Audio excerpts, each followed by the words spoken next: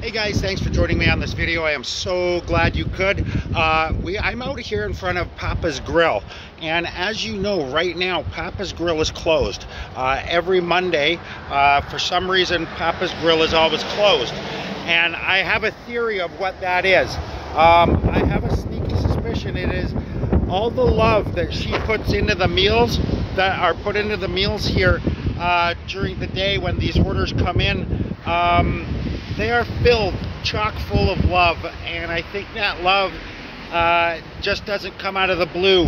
She has to stockpile and prepare enough portions and servings of love that she can get through the days, the week's orders, probably including the weekend.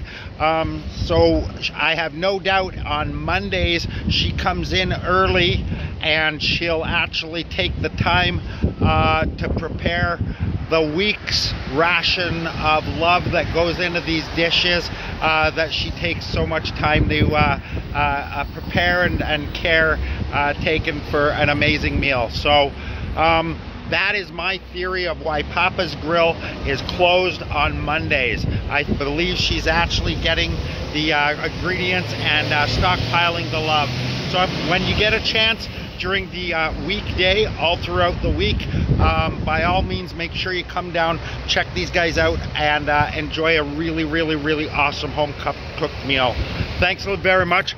From here on Welland Avenue, it's pretty busy right now, and I'm gonna let you go. It's kind of windy and noisy. Talk to you guys later, and thanks for watching.